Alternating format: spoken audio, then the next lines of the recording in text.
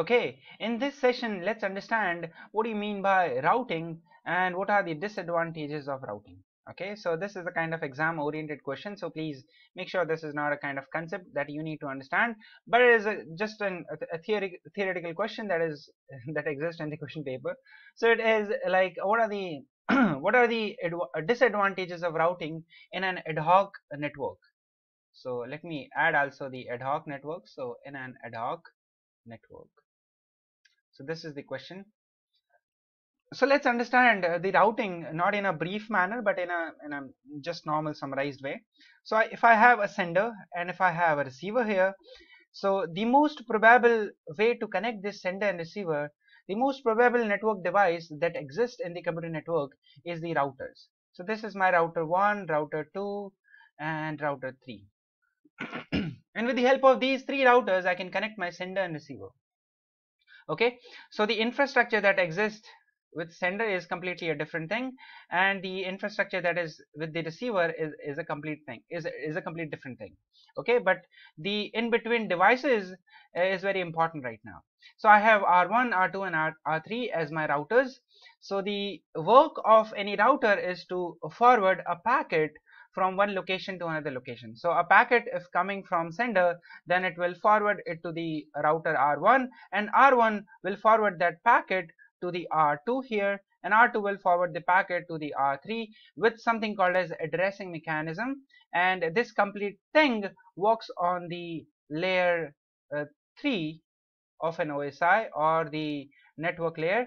So we have IP addressing mechanism, and they forward the packet from one location to another location with the help of IP addresses. Okay. And they have something called as a routing mechanism. So generally they have this kind of diagram, not in a specific manner, but in a pictorial way it looks like that. So these are some of the routers, and we have a sender here, and if I have a receiver here, if you want to connect them, then sender will, or the routers will decide what is the shortest path in between the sender and receiver. As there are so many routers, they will find what is this shortest path from a sender to a receiver. So they will find it out that this is the shortest path, and they will forward the packet from this location to this location, and from this location to this, and from this to the destinations. So they will find the shortest path in between sender and receiver, and they will forward the packet from a location to the other location. Okay, now basically we will understand what are the disadvantages of routing in an ad hoc network. Okay, I hope you understand what do you mean by ad hoc network. It is a kind of personal network that you create for your own benefit, just like your mobile hotspot. Okay, so let's understand what are the disadvantages.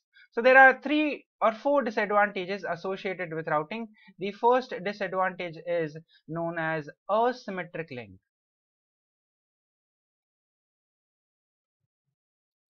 By means of asymmetric link, I want to say that if I have a sender here, let me just write S here. This is my sender and this is my receiver, and let me have a different color to represent this thing. Okay, so I have a sender and receiver. So basically with the help of asymmetric link, I can understand that the sender probably know that I have a good communication link. So this is the communication link of sender to receiver. Okay, so sender knows that I have a very good communication link. By means of communication link, I want to say that I have a good data rate, I have a good speed, I have a good bandwidth, I have good spectrum efficiency, I have no interference, and so many other things. So basically your sender knows that I have a very good communication link. By means of good communication link, it is that I have a good data rate, bandwidth, spectrum efficiency, no interference, no noise. I can send my packets from my location to the receiver in an improbable way, and receiver will definitely receive the packet from the sender. He can guarantee that. Your sender can guarantee it. Okay, so but the problem is the sender cannot perceive, or sender cannot have an idea that what is the link from receiver to sender. Okay, he can probably know that I have a good link, but he never judge or he never have an idea on the link of receiver to sender.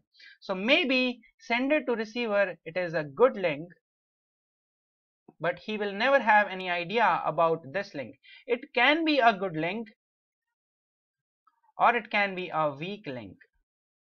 Okay, and it is known as asymmetric link. Okay, I have a good link, a sender is probably having an idea that I have a good link and I can send my packet from one location to another location, but the same thing cannot be applied to receiver or cannot be assumed for the receiver that receiver is also having a good link. It can be having a good link or can be having a weak link. So he never assumes a weak or good link. Okay, so this is known as asymmetric link. Okay, this is a problem of routing.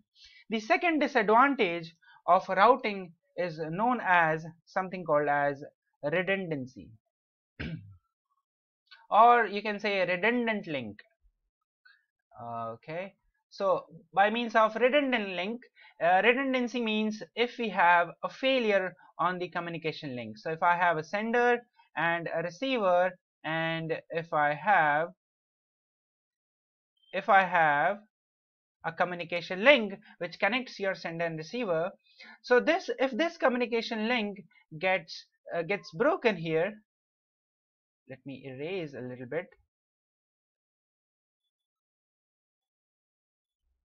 So if this is not working, what? Yeah, let's say your sender and receiver is having a communication link which is broken somewhere here.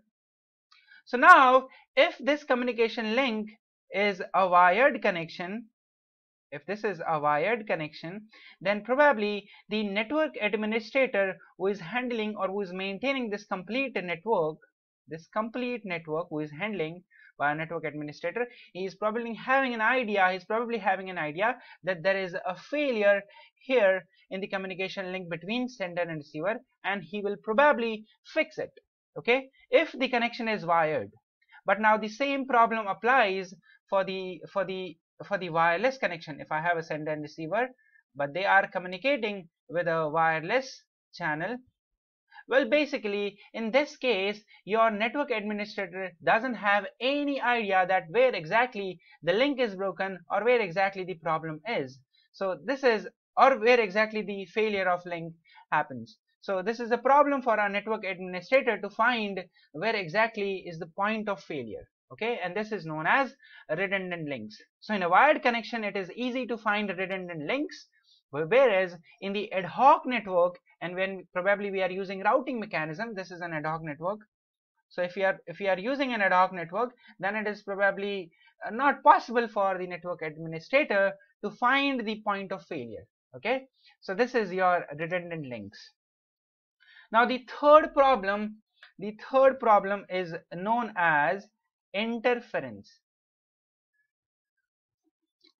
Now again, if we talk about a wired and wireless communication, then if I have a wired communication link between sender and receiver, then you can understand then the wire is made up of electric cables or a kind of cable, and inside cables we have electrical signals,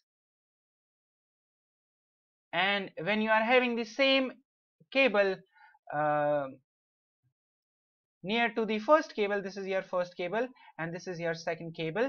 So if you're having two cables and both these cables is having electrical current, then probably what will happen, we call this kind of thing as an electromagnetic interference. So what happen is the first cable signals, so this signal get mixed with this signal, so they will mismatch here and will generate something called as electromagnetic interference. So this is electromagnetic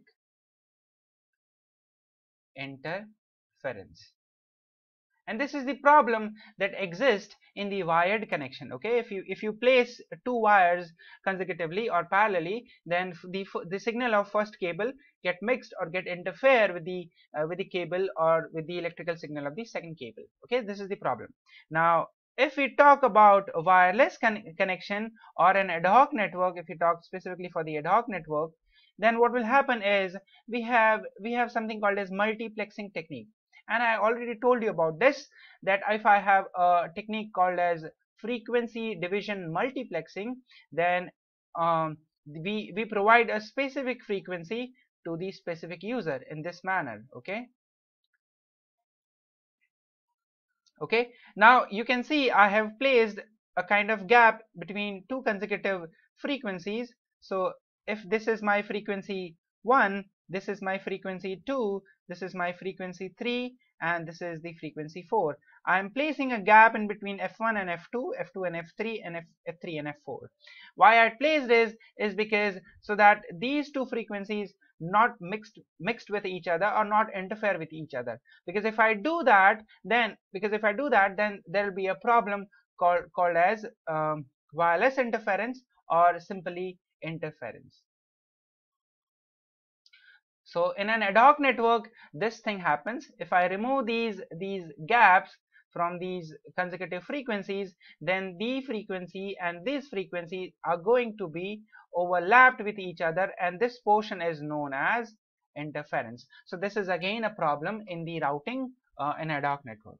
Okay, and the next thing is going to be, or the next disadvantage, or the last disadvantage is known as on-demand topology. Now the thing is, this is a kind of disadvantage which is also a kind of advantage. But if we specifically see the disadvantage, then what will happen is, I hope you understand the term topology. Topology is nothing but a physical structure of a network. So this gives you a physical structure of a network. By means of physical structure, it means how your intermediate devices or the computer network devices are connected with each other to provide a network to an organization. So we have different types of topologies. Now if I talk about fixed infrastructure, by means of fixed, it is known as a wired. Okay, so if I talk about fixed or a wired communication, then I have several topologies like ring topology, like star topology, like bus topology, like mesh topology, and so on. Okay, we have so many topologies available for wired communication. Now, but in wireless communication, we don't have any topologies like that. Why? Is because not in wireless, but if we talk about mobile computing or the ad hoc network, specifically for the ad hoc network, and by means of ad hoc network, where people doesn't stand to a fixed location, they move probably from this direction to this direction to this direction or in any directions. So people are moving from one location to another locations. Okay, so the topology is not going to be fixed. The topology is going to be on demand. Okay, because the people are moving from one location to another location. So I don't have any fixed topology. Okay, I have a varied topology, or more precisely, if I say, it is known as on demand topology, as people are moving from one location to another location.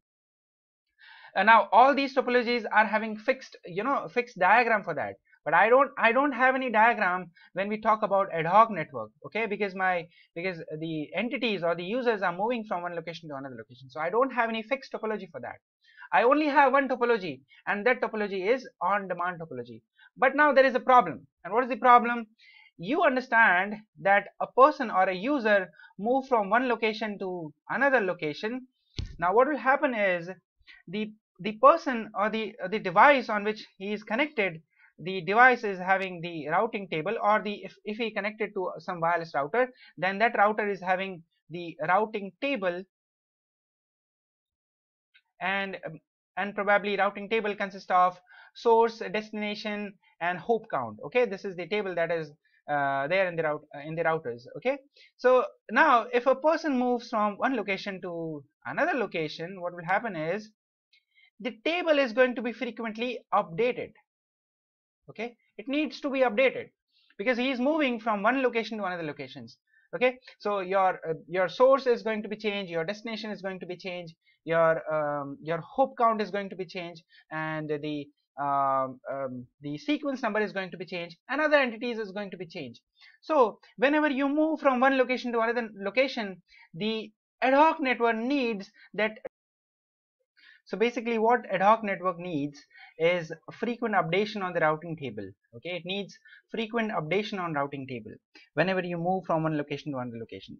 But this is the problem, you see, as a user moves very frequently from one location to another location in an ad hoc network, so it is not possible for a routing table to change in an infrequent manner, because both ways it is not going to work. So this is the problem, and this is the last problem of routing, that there is a need of constant or frequent updation on routing table as user is moving from one location to another location. So it is not possible to do that. Okay. So I hope you understand routing and its disadvantages, and thank you so much for listening me. If you haven't subscribed my channel, I insist you to please subscribe it. Thank you so much.